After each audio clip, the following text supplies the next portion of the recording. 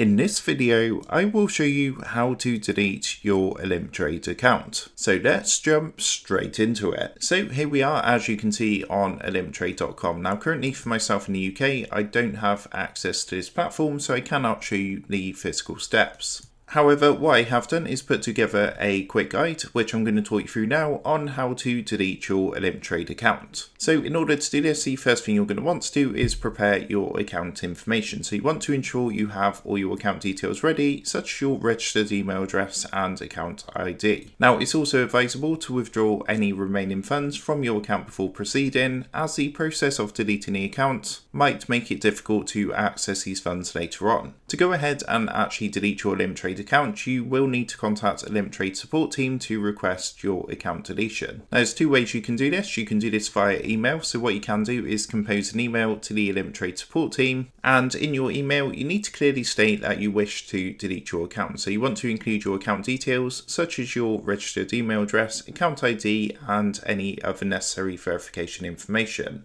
So what I have done is put together a quick template just to give you an idea of what you need to put in the email. So for the subject you would put request to delete Olymp Trade account. And then you would just put in the actual email itself, dear Olymp Trade support, I would like to request the deletion of my Olymp Trade account. My account details are, and then you would put your email and account ID, and then just put please confirm once the account has been successfully deleted, thank you.